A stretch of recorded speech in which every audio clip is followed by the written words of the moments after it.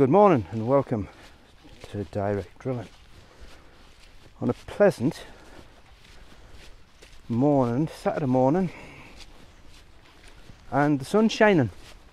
There's actually a little bit of warmth in the sun as well. Where we are is we're on the field, or one of the fields that we broadcast with a bit of wheat off the heap last 2nd of October it was last year, just to put a little bit of cover on this ground. Not a lot, but at least it was something. It's come away quite nicely, but it was sprayed off about 10 days ago. It was given a little bit of glyphosate. It's also had some muck put on out of the muck that the cattle produce, based on paper waste. This, so you'll see it's a bit grey, but it'll do the job quite nicely.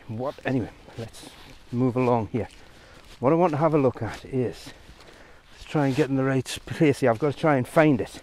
I should have put some sticks in, but what we did here, 2nd of October, broadcast this, and I came in with some clover seed and various other little bits of seed and scattered them about, just to see if the clover would establish itself from a broadcast in October, but mainly knowing that this was going to be sprayed off prior to being planted in the spring. Now, if I go back to years and years ago, back in the day when I was farming, whenever I sprayed off a pasture with glyphosate, the only thing that ever survived was the clover. So the thought being that if you have clover in a field and you spray it with glyphosate, it shouldn't kill the clover. Now we're here now in that patch of clover, and let's have a quick shufty, and we'll be taking another look at this at another time. But I think you can safely say that wheat is being killed. Right, now there's the clover right next to it. That hasn't been touched. Now let's see if there's any other weeds around. Now there's a bit of clover there, and that's kind of beginning to look a little bit sick. Now I've read various bits and pieces around and about that, yes, the clover can begin to look sick, but then it will recover. So let's have a look. There's a bit of chickweed. That's obviously looking sick. There's cleavers in here as well. There's the cleavers. And there maybe it's taking a little bit longer to turn. But I'm going to keep an eye on this, because it's going to be interesting to see. Let's have a look. There's some more cleavers here. They're taking a little bit longer, but they're not standing up, you know, they're lying flat. And the chickweed's definitely taking a hit. The cleavers, let's have a, well, I don't know, it's borderline. There is that purple in, but that could be the cold weather, I'm not sure, but I doubt it with cleavers, so I think they're dying as well. So we may have had a degree of success here, but it's early days. The reason I did this experiment was that we have a plan this spring. Let's have another little look at this clover, and look how that's looking reasonably healthy, mind. So if I could just say that the idea being with this is that this spring, when we can get on and plant, we have 2 fields close to the farm that are to put into spring barley, and John's going to undersow them with white clover,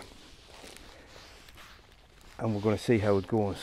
And in the autumn, harvest the spring barley, graze the white clover with the lambs, having to manage obviously bloat, so that can be managed just by the number of lambs and the access to the quantity of clover.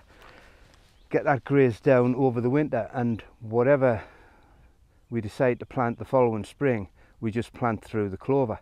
If any weeds come up over the winter, we spray with glyphosate, and we see if it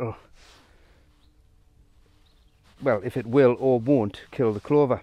I don't think it will, because like I say, years ago, and when I was spraying pasture off, I was only using half rate with a wetter, so it was around about 2 litres to the hectare 1.5 to the acre, around about that sort of rate.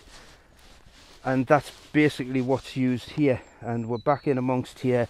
There's some more clover, and I can't see any of it that's showing obvious signs of dying.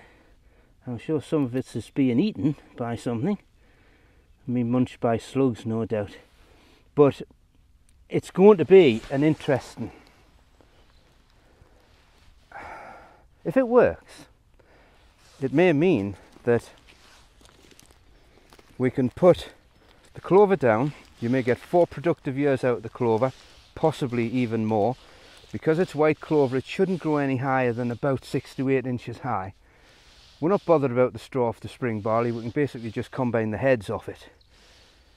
And it gives annually some fresh forage for the lambs in September.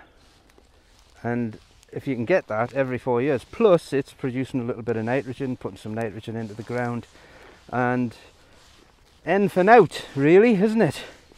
So let's have another look. We've got some more cleavers here. It's hard to know whether... I think they are looking a tad sick, really, aren't they? Yeah, I would say that they probably are.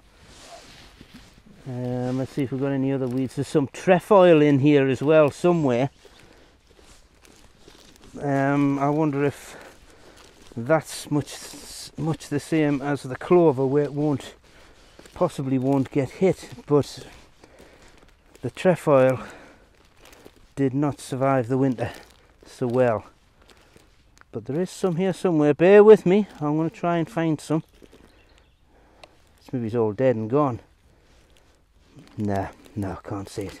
But anyway, that's the idea. So it's a lovely day. Hopefully, I think the next few days we're going to get some rain, but then it might settle down a little bit, and we might get this lot planted in the next, well, probably towards the end of next week, I think. But thanks for watching, thanks for listening. If you've got any comments, stick them down below, and we'll catch you next time. Thanks a lot now.